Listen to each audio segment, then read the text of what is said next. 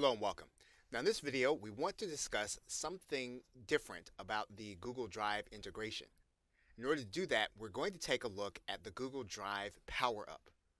So we're going to look at the menu for the board that we're in, and then we're going to enable the Google Drive Power Up.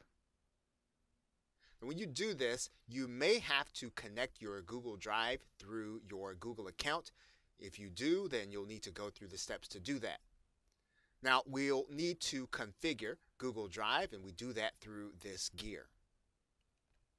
Once you've done that, you'll close up the Power Ups menu. Now, the Google Drive integration does allow you to access all of your Google Drive files from your card, but that's not the application that we want to focus on.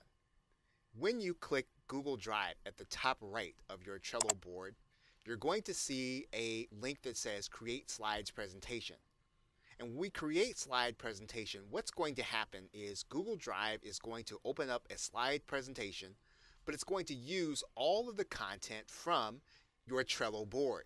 So that means that if you structure all of your Trello content in a way that you want it to appear in a slide, you can present or train with the content based on these particular lists.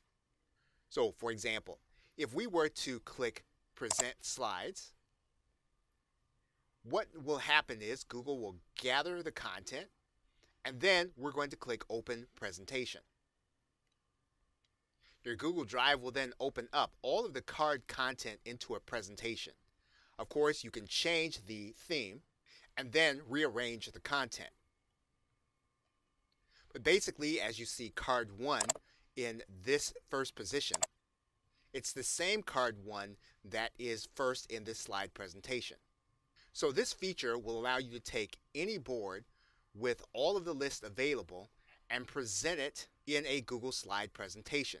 That means that you can take the content, you can train with it, or you can train someone or a group of people with the tasks that need to be done in a particular list. And once again, we've enabled this in one board that doesn't have any other power-ups available because we're using the free account. If you want to have more than one power-up in operation on a particular board, you will need one of the business class Trello accounts to do that.